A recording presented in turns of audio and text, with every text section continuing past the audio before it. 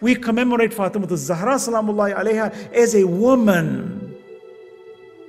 She represents motherhood. She represents a spouse from the female side.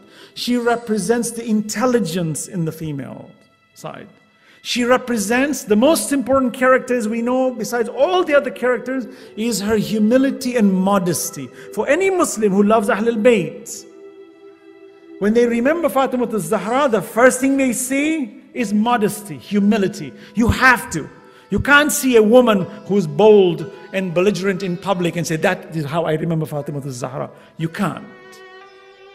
You see her as a noble woman. You see her as a woman who is full of wisdom, a woman who is pure, a mother who brings pure children. No man lays eyes on them. This is Fatima Al-Zahra salamullahi alayha. She was so loved by the Prophet that even as a child, when she would walk into the room, the Prophet would stand up. Because the Prophet says, Fatima bid'atun minni. She is from me. He was even called the mother of her father. That is how he used to address her like his mother. He used to look at his daughter and address her like his mother. This is how great Fatima Al-Zahra salamullahi alayha was, a role model. Fatima Al-Zahra salamullahi alayha was very beautiful, very pure, just like in our communities. That girl who is beautiful, who is hidden from abuse, who doesn't show her face wildly on Facebook, for example. The one who controls her adab, her akhlaq, that even her hijab, when she talks, she's telling you, back off. Not because I'm not attractive, not because I'm not attracted, but I'm attracted to a higher goal, which is to see a higher existence. And that's fundamental. And Allah chooses that.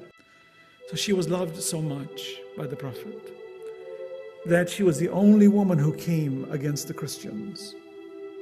When Quran says, Abna'ana wa abna'akum wa nisa'ana wa nisa'akum wa anfusana wa anfusakum. Our sons and your sons, our women and your women. This is when the Christians came to debate the Prophet in the 8th year of Hijrah. All his wives were there. The Prophet's wives were there. Some people say the Prophet had more than one daughter.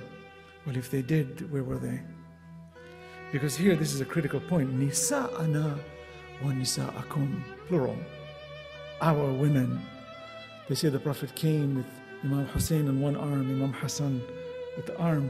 Behind him was only one woman.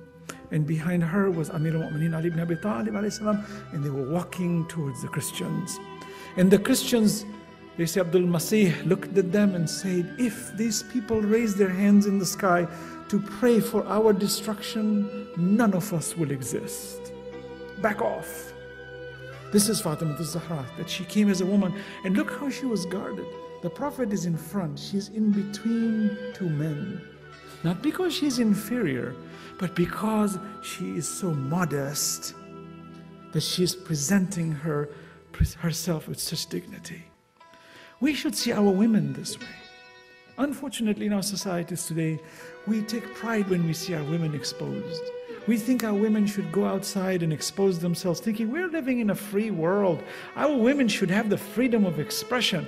Sure, but there is a boundary to this expression. I can even express right now, but if I start using vulgar words, you will be repulsed by it. I will be repulsed by it, and we'll walk away from this conversation. I can say, but I'm expressing my freedom. You'll say, hey, there's a limit to where you draw the line, even to your use of words. This is Fatima Al-Zahra salamu alayha.